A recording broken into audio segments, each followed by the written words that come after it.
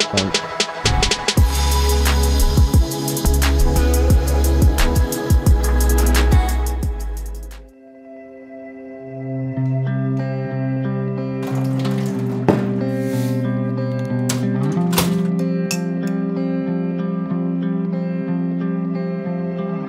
That was probably the worst night's sleep of my life. And it's not great timing because I've got quite a big challenge coming up today. And I need to be on good form. But I'm not feeling good. I'm feeling terrible. Hopefully the long drive will sort me out. So I've just had my breakfast, 2 bits of toast with jam, some PH, and I'll probably have a banana as well. See how I'm feeling, and then, yeah, I'm making my way, quite a long way, kind of the other side of the country, really, to do a challenge with Joe Skipper. And this challenge is to run from his house in Norwich to his parents' house in Lowestoft? Lowestoft? I have no idea. Which is 50k. And he wants to do it in under 3 hours. Now, just to put that into perspective for you, that's 3:35 pace per kilometre for 50 kilometres.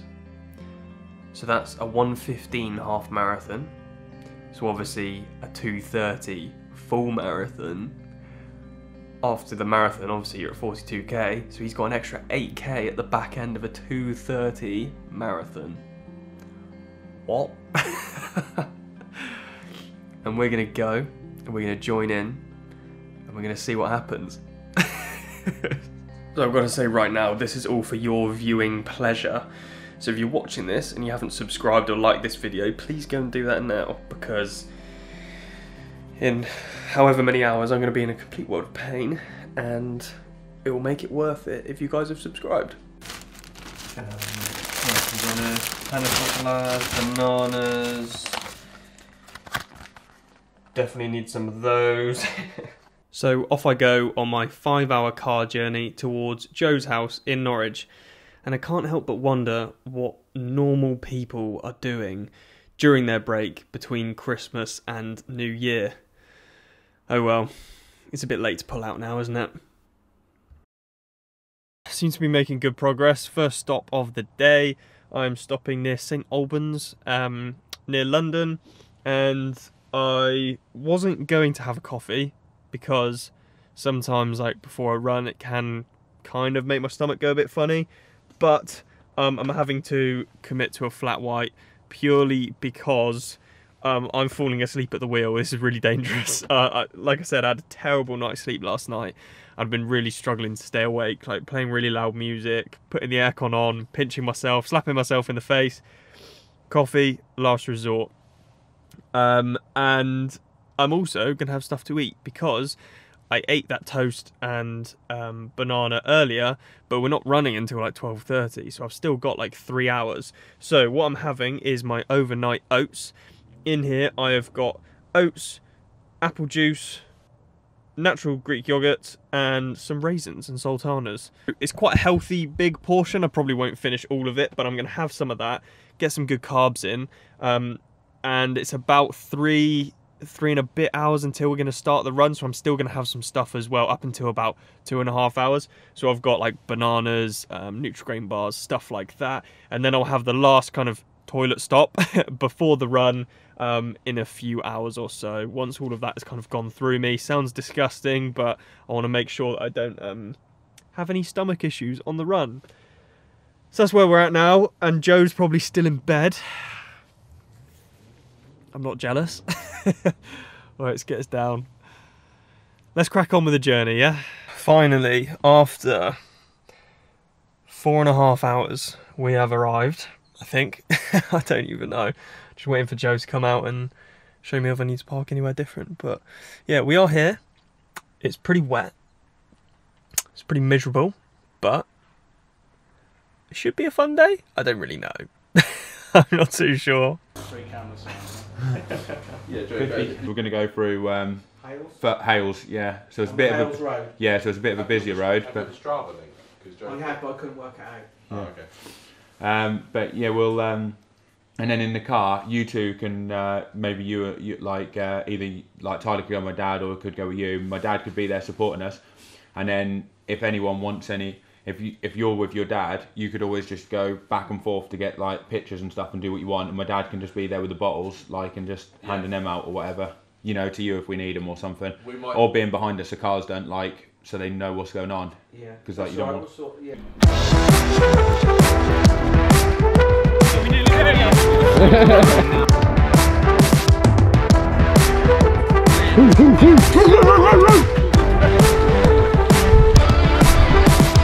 Hard day at the office for Harry.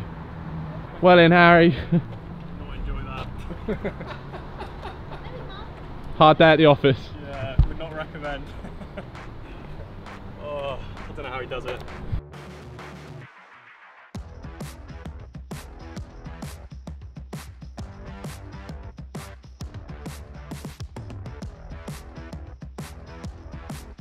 Oh, and we're back. I've been in the car for 5 hours and I've literally just walked through the door. So that's 10 hours of driving the last 2 days. And I'm so tired. And Lydia and I are going to Lydia's parents tonight in Wales. So that's another 3 hours. Not looking forward to that, but what a day yesterday. Really good experience. It's actually the first time I've met Joe. I've known him like through social media and that, but I've never actually met the guy in person. He's such a nice bloke, really good guy, and he absolutely crushed it. So I thought I'd go through a little bit of a debrief now and talk through the challenge and, you know, what the results were, basically. So 50k run from his house in Norwich to his parents' house in Lowestoft. It's about 50k. It's not crazy flat, but it's flat enough. Had a bit of a tailwind, which was really nice.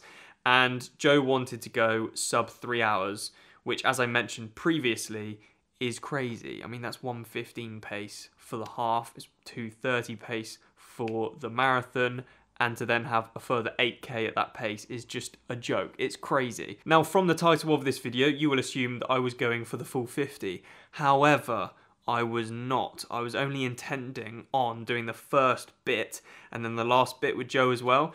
The reason for that is, one, it's a crazy challenge and Joe is just built different and I know I wouldn't be able to do the 50 anyway, the marathon, let alone the 50. And two, I'm not in the right place to do that anyway right now. I haven't been training for it. And to be honest, just pushing myself to the complete limit, I'd end up, you know, risking injury, illness, and that's not somewhere I want to be right now. I want to get back into training as quickly as possible, use it as a bit of a training event, and get back into training, keep it consistent, and keep it motoring towards next season. So that's the reason why I didn't do the whole thing, and I didn't go to like complete exhaustion, but I did work pretty hard. So I did the first 23 kilometers. We went through the 21.1 kilometers, so the half marathon, in just over 1:14, so it was really good, got some time in the bank. Then I dropped off after 23k, so I did another extra k after the half marathon.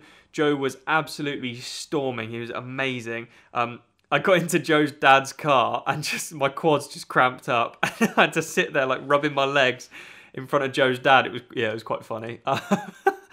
And then yeah, sat in the car for a bit, refueled.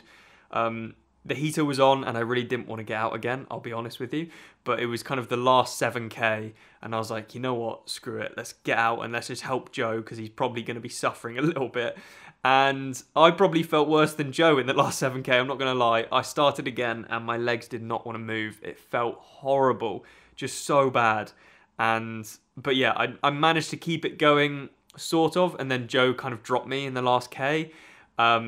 It was more like I dropped off rather than Joe picking up the pace. He just he kept it really consistent and I just felt terrible. So I just dropped off and walked a little bit.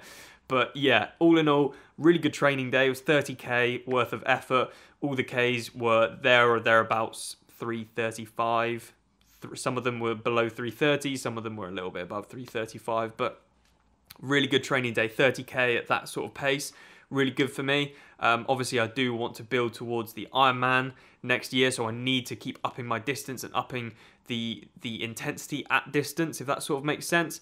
But it's still early days, and I'm still, I'm still developing that. So it was awesome to be in the presence of Joe, because he is one of the best Ironman athletes in the world. Like, you can't argue against that. He's an absolute machine. So it was so cool to actually witness that, because he did the 50k in 2 hours and 57 minutes, which is crazy. It's so mad. And then it was really nice to be at Joe's parents' house. They've got a lovely B&B on the seafront. It's actually really nice. Had one of the best showers I've ever had in my life there. His mum cooked up some amazing soup. Can't remember what the ingredients were, but it tasted bloody good. And yeah, his dad was amazing all day. So thanks so much to Joe's parents for having us at the end. Thanks so much to Joe for having me for the challenge. Well done, mate. You absolutely crushed it, and we'll have to catch up and do a few more of these little challenges. Maybe next time I can hold on for a bit longer. I'm sure you've all seen Joe's video before coming to this one, but if you haven't, please do go and check out Joe's video. I'll link it in the description below. And if you're new to the channel, please do like, share, comment, and subscribe if you haven't done already. I'm planning some really cool things with some other creators as well, and just building towards next season as well. So if you want to get involved with the journey, if you want to get involved with the channel, please do subscribe. It really helps me out, and I will see you guys in the next video.